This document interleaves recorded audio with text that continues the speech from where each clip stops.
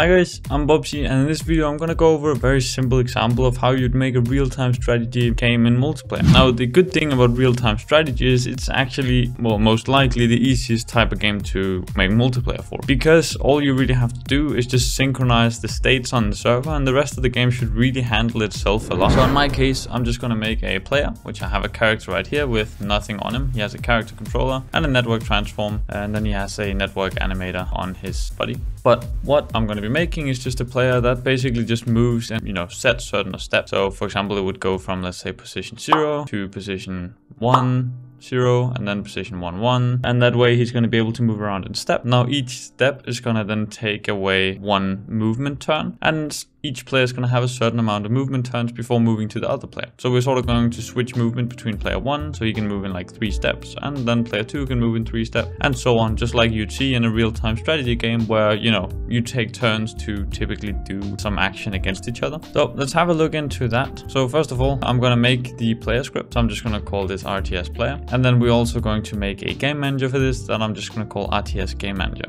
Now you can most likely just call the player controller and game manager. This is just because it's my tutorial project, so I'm going to call it very specifically game manager. There we go. Now one thing I do also have set up in the scene is I do have a canvas. The only thing that's on that canvas is a little text mesh pro up in the top corner. That's just going to be used for showcasing what state are we currently in. That way we can easily follow the logic on both screens, make sure that it works and so on. So let me throw the RTS game manager on here, and on the player prefab I'm going to throw the RTS player.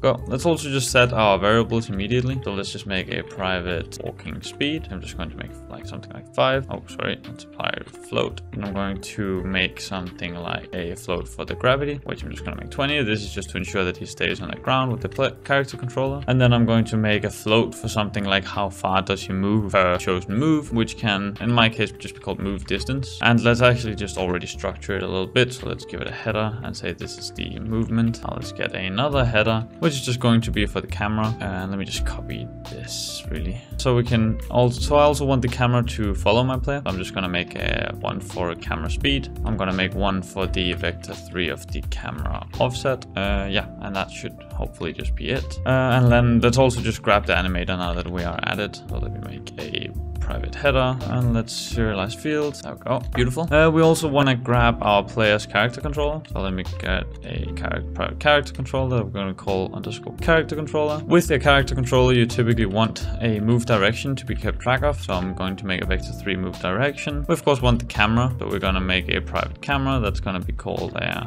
camera. And then the way that we want to move around is, I want to press WASD, and the direction I press, I want to move in a certain distance in that direction. So what I'm actually going to be doing is I'm going to have an invisible target and have him just move towards that target. So with WASD, what you really move around is this target, and the player will just run to that. And that target is just going to be in the shape of a vector 2, because I don't want to take up and down movement distance into account. So let's just do that like so. Now, first things first, in awake, let's just grab the stuff that we need. So we have the character controller. We can say equals to get component of type character controller like so, and that just worked. And then we can have the player camera equals to camera.main, and that should be that for it. And on the onStart client, let's actually return if we're not the owner. So let me do it like so. And then we can also set the target position, which will just be equals to a new vector 2, which let's set that to the player's current position already. So transform.position.x and the transform.position. If you're not familiar with positional data, I would say go and get some more experience with Unity prior to starting multiplayer. Multiplayer is a very difficult topic, so let's not rush into that. Now we're also going to need an update and a late update. The late update is purely going to be for the camera. That's just where I think you should always, well, for the most cases at least, handle your camera movement as you ensure that all the update data is done before you actually get to late update, so the camera can follow something that's actually done moving. Now the first things first is let's just check whether the player camera is there. If the player camera is not there, we'll just return. And perhaps it's also good to just do a quick check to check whether are we the owner or not. If we're not the owner, we just return, just to make sure there's no weird shenanigans happening in the beginning. Now let's have the camera just first of all look at the player. So let's do player camera dot transform dot look at, and and then just give it our transform of the current player. That should work just fine. And then let's also have the player camera transform position follow the player with the offset that we gave it. So let's do a vector3.lerp to make it smooth, like so. And then we're going to go from our current player camera.transform.position to our transform.position plus the offset. And then we have the camera speed that we're just going to times with time delta time. There we go. And this should handle our camera movement. This is super basic camera stuff. Now we're getting into the bit more advanced stuff. First things first is we did have the animator. So let me actually just set that. So I'm going to do anim.setFloat. And I've already set up the animator as to the previous videos from the network animation tutorial. And I have one that's called velocity. And I'm just going to put it to the character controller.velocity.magnitude. So that's the speed at which our character controller moves. It's just what I'm going to set the velocity to, and rest should be handled for me. Right. We also have this invisible point that moved around. I do also want my player to look in the direction of the invisible point. So I'm going to do transform.lookAt and then give it a new vector3. I can't just feed it the point because that's a vector2, and we would need that in the shape of a vector3, I believe, in order for it to work. Let's do target position.x. Let's do our current transform.position.y, and let's do target position.y. There we go. Now our player should also look at this invisible point. And just to make it easier for you, let's draw it out as a gizmo. So on draw gizmos.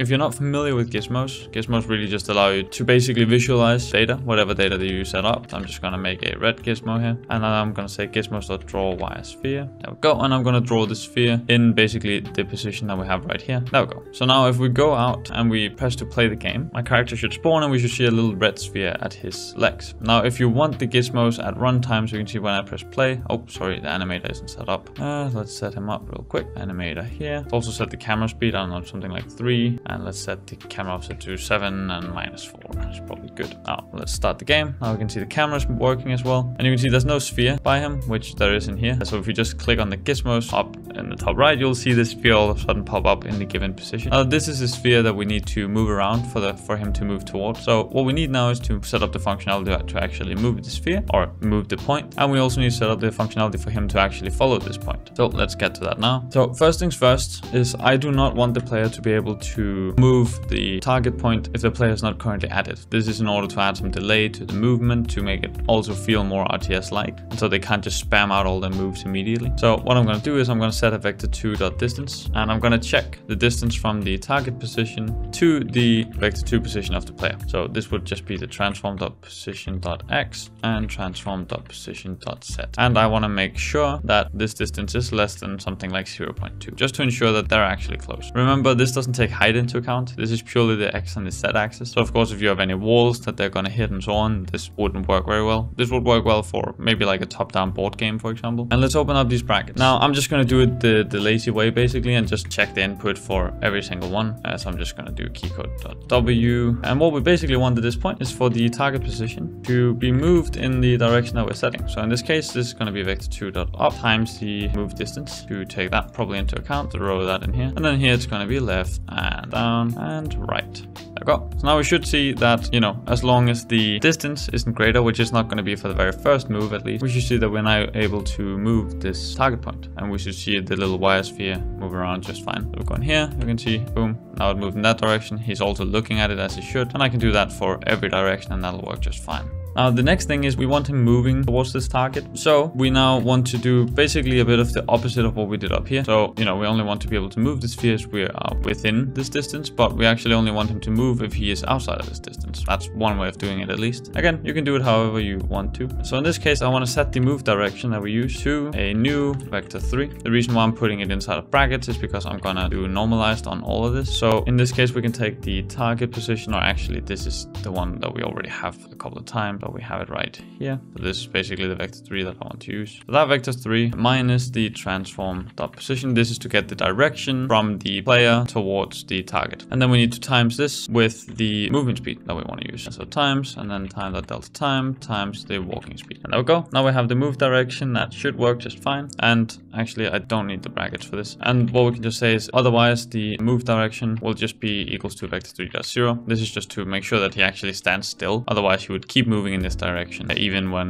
within the distance, which is, we obviously don't want him moving back and forth. And let's also just quickly apply the gravity. That's very basic to do as well. So we're just going to say if the character controller is not grounded, then we just take the move direction dot y and just minus equals the gravity times time dot delta time. There we go. And the last thing that we need to do is just to move the actual character controller. So you do character controller dot move in the move direction, and there we go. The rest should be handled. And now he should actually move towards the given point. We do it like this. You can see now we can move around just fine. And all we really need now is for the states to be involved. So let me also try and connect with the other. Oh, here we go. As you can see, you can move around just fine as well. Everything is networked as it should be. Well, here we have an issue. They can hit each other. I'm not going to go too much into the edge cases. That's not really worth the time right now. But as you can see, the movement works. So now let's move into the manager. So we're going to the RTS game manager. There's a few things that we want to do in here and a few things that we want to know. Now, first of all, there's a few things that we want to keep track of in here. So I'm just going to serialize it and say moves per turn, because that's, you know, one of the ones that I want. And then let's also just grab that text already, the game state text. That's a text mesh pro GUI. I'm just going to call game state text. There we go. And let's just go set that up immediately so we don't forget. There we go. Right. Now, one of the things that we want are the different game states. So the way that I'm going to set those up are with an enum that I'm going to call game state. Now, an enum is basically like a bool that's true or false, but it's just in between anything that you choose. So I can have the first one just be none, just as a little safeguard. I typically do this. And then I can have one for the player 1 turn. I can have one for the player 2 turn. I could have one for the, I don't know, round ending. And then I could have one for the game ending. This would be, I think, a pretty normal setup. This is because I know there's always only going to be 2 players in this type of game. You could do this way differently than I do. You could also iterate through all the players, give them 1 turn at a time or whatever you'd like. In my case, this makes perfect sense. Now, the way that you do use it is we're going to make a private game state. That's going to be called underscore game state. Now, because this is a game state, this value will now always hold one of these options. By default, it will be set to this none. It will always be set in general to the first one. The reason why I set a number is because if I set this to 5, then this one would be 6, 7, 8, and so on. They're all represented by numbers. And the good thing about FishNet is they auto-serialize enums because they are numbers, so they're very easy to synchronize. You really just write sync var like you would normally, and boom, now it's synchronized, because whenever it changes, it just sends a number with the network and sets the correct state by that. So let me make this manager into a singleton instance. So I'm going to make a private static RTS game manager. I'm going to call this instance, and in a wake, I'm just going to first of all check to make sure if instance is not equals to null, then we just want to destroy this. Again, this is a completely classic singleton setup. I say instance equals to this, and that's with a lower capital. There we go. Okay, good. Now the first thing that we want to do then is on start network, we would want to, whoops, I have not made this a network behavior. Of course, I need to do that. Remember, we need to use fishnet.object and fishnet.object.synchronizing. If yours doesn't add these automatically, you can always just look at the top. The link will also be in the description to the script, so you'll always be able to find everything there. So let's do the on start network, and what we want in here is to set the initial state. But one way that I like handling state changing is by making a method for it. So I'm going to make a method called change state, which is going to take in a game state, which is going to be our new game state. Then I can make a switch statement based on our new state, and I can just have my IDE autofill this. You could do this with most IDEs, will be able to do this. I think typically it's alt enter in order to get that options menu up like this one. Right, so here we have all the possible states, and it also just added a default exception. This should never actually be able to be reached, but just in case it is, that's an error telling you exactly what went wrong. And we also just want to change our state. So we want to just change the game state equals to the new state. There we go. This now means that we're able to call something every time that we change state. We can immediately call some kind of method for what exactly happens here. So I can make a private void start player 1 turn, for example, and let's just have another one of these, which is called start player 2 turn. And we can throw you in there and you in there. So there we go. So now these will be called whenever that the respective player's turn starts. We can also make a private void start round end. I know that naming can sound confusing. That's just because it's a start method. It only gets called once in the beginning of the state. Okay, there we go. I could also make one for the game ending. I'm not really going to take that into account now. And there we go. Now from the beginning, we can just say if we are the server, we can then change the state and change this into, let's say, the player 1 turn. So now we'll change that into the player 1 turn, and then player 1 start turn will be called. Now there are 2 things basically that we want to keep track of from here. This is the current moves that are left in the current round. So let's just call this one moves left. And I'm also going to keep track of the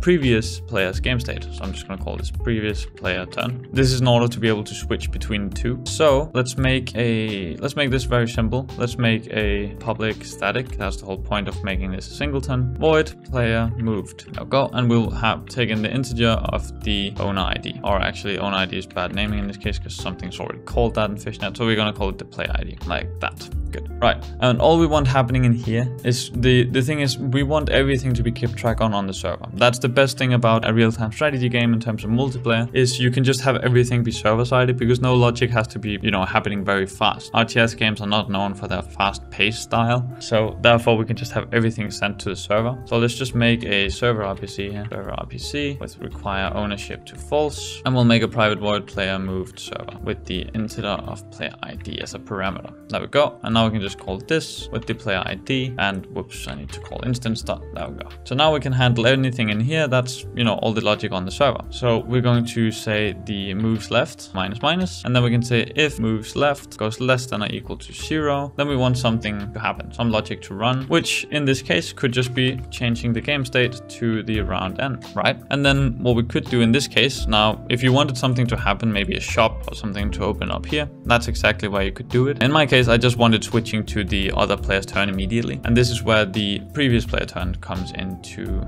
play, because we can now make a switch statement based on the previous player's turn. We just fill that in. We actually only need these two because there are no other states in there. And if it's the previous player's turn, we can change state into player 2 turn and vice versa. So we basically just invert whose turn it is. And now it's just also very important that we actually keep track of who's the previous player's turn. Previous player's turn in the case of the player 1 start, we'll just set it to player 1, and for player 2 we'll just set it to player 2. There we go. And now we're updating that in start as well. This is exactly why we're making these start methods, to be able to keep track of anything that we want to set in the beginning in there. Another thing that we also want to set is of course the moves left. It needs to be set to the moves per turn. So let's also do that immediately every time somebody starts in here. Left equals 2 moves per turn. Go. Now that's reset as well. So the whole reason why we're synchronizing this game state is to be able to check whose turn actually is it, and so everybody can do that. So that's exactly what I want to do now. So we can make a public static bool, which is going to return true if you can move. So we can, for example, call it is my turn. So this way we can check whether it's actually your turn, and we're going to send in the player ID. Now the thing is, and the reason why I'm using player 1 and 2 is we can actually very easily check whether, you know, you're player 1 or player 2 from just using your ID. So if your player ID is equals to 0, that means you're going to be player 1. So that means that if your player ID is equals to 0 and the instance.gameState is equals to the player 1 turn, that means we need to return true. And here we'll return false. And we'll just be able to say or, and the exact same thing on the other side. Now we just say if it's player 2 turn and your player ID is 1. Now this might of course turn messy if a player disconnects and comes back and so on. That's other reasons for why you might not want to hardcode numbers, but for this example I feel like it works rather well. So now we can also use this on the player and call that really easily. And we can also now call this every time that we move and make a move. And let's just lastly make a onChange with the name of, and we can just call this on state changed. And what we want to do here is we just want to set up the game state to actually be written on the screen so that you could follow around in the logic, see what's happening. So what you got to do here is we got to take in a game state, which is the old state. Got to take in a game state, which is the new state, and we want to take in a bool if as server. This is just how the onChange method works. Is it'll send the actual data as the previous data, the new data, and a bool whether as to you receive it as the server or not. So that's why this works. Now we can just take the game state text and set it equals to whatever that we like. In our case, we need another switch statement for the new state, and we can just add all the sections, and then we can just start going through it like this. So we can say this is none, and let me just throw it in for everyone here. So game ended, round ended. Now these are probably not going to be seen. The only ones that are going to be seen are these: player 1 turn and player 2 turn.